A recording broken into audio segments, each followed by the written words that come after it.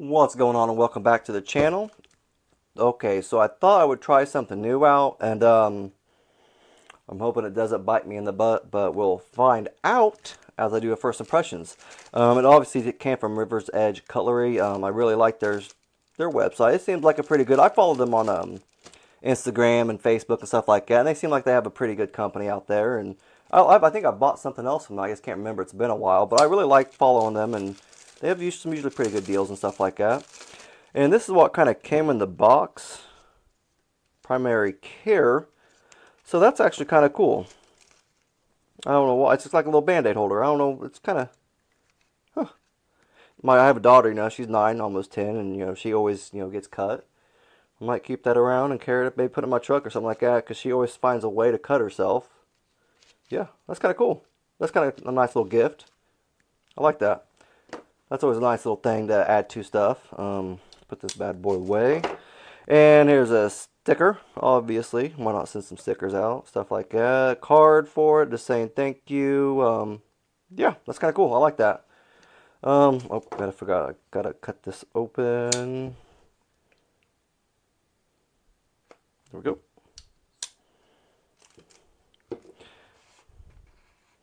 Hold on now. Hold on.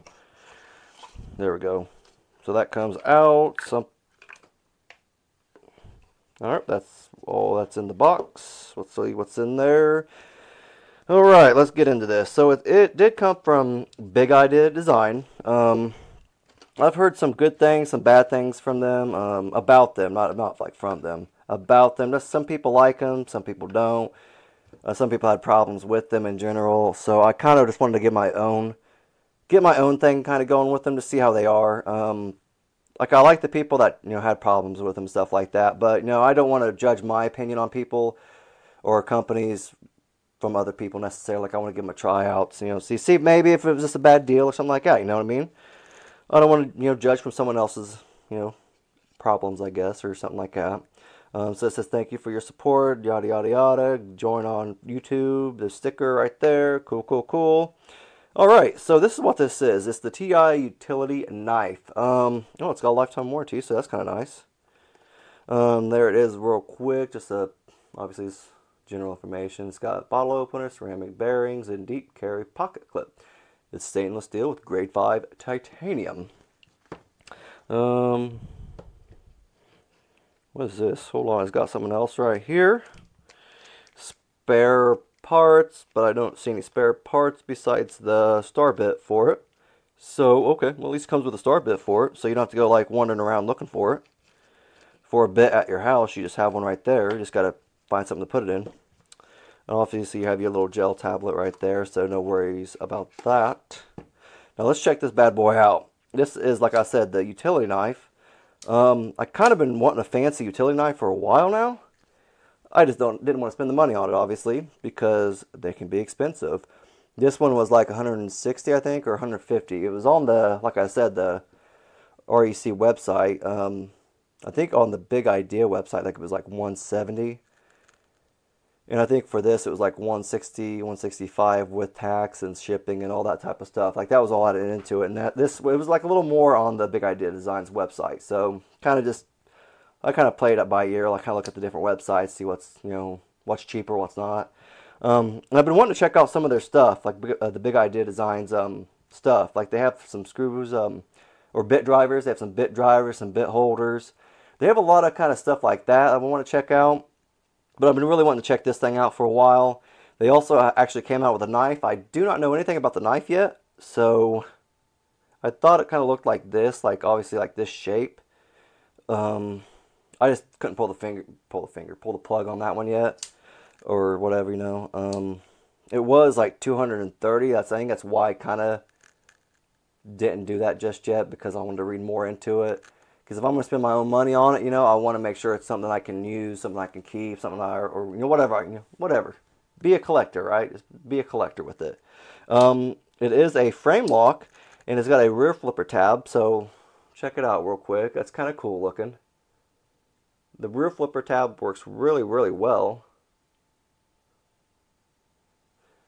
Like, no problem. The frame lock works perfect too. It really does work pretty daggone well. At least at the moment it feels like it does. We'll find out the more we use it. I think it's kind of stopping a little bit on me, but I could just be getting my finger caught on the frame lock. I think I'm kind of getting it like right there, and it's doing enough to kind of keep it from flipping open all the way. I feel like I get it open better if I kind of put my finger right here towards the end and flip it right open. Now it does have a little bit of jimping right there. Kind of smooth, but not bad though. Like I think for this little thing it'll be pretty good for it. It does have a little bit of jimping on the rear flipper also, like two little knobs or notches, 2.5. We'll go 2.5. So it's got a little bit of texturing right there for you that you can get it open. Pocket clip is deep carry. Not bad, not bad. It's pretty tight. I think it'll work for you. I don't know about the lanyard yet, though. I don't know about that. Like, it looks like it might be alright. Like, it kind of goes with it, kind of a basic little design for it. But I don't know if I'm going to like carrying it around with that. Like, I'm not a big lanyard person at all, so that's something I might take off. I'm not quite sure. Yeah, it's just kind of goofy to me sometimes. I'll keep it on. I'll probably try it for a little while. Now, what I like about the pocket clip is it is reversible. You just gotta take this one screw out and flip it over. Super easy. I think that was one thing they really liked to do, and they wanted to try it on the knife also, and I think they did do it on the knife. Just make it super easy, switch it back and forth, and you're good to go. And then also, obviously, there's no screws on the sides of it either, except for the pivots, obviously. But I think that's what they also were going for. Like, they wanted this to kind of like lock it in place, so it didn't obviously go nowhere. So you didn't have like a whole lot of screws. It's almost like a simplistic design, I guess. Like, it's very simple, but it's very nice looking at the same time, if you know what I mean. Like, I don't know if that makes sense to people, but it does to me, kind of. Like, it looks very clean. Clean. How about that? It looks clean to me. Check. It is a bottle opener. Hold on, let's check this. I think this is like kind of like a little, obviously kind of pull it open yourself. Not really for the thumb, obviously. Not going to work that way. You can obviously, if you grab it this way, you can do it. It's a bottle opener. Let's check out how to take the blade out. Oh, and that's one thing. It didn't come with blades. Extra blades. I didn't think about that. I kind of wish it would have. It did. I did read that it does take extra, like any blades, though, like a whole. It named off like 5 or 6 different companies, like different blades that you could use for it and everything. So obviously you can change out the blade. It is a bottle opener. So that was obviously one thing it said. I don't know how exactly how it, obviously I think it does. You just put the cap right there. You got this little lip right there and boop, pop it right open. Yeah, not bad. I'm going to check it out. I don't know how well I like this. The blade changer, because it's not an actual button. It's just kind of you push it apart is what you're doing. So it is very tight, so I don't think it's going to come out. Let me try it.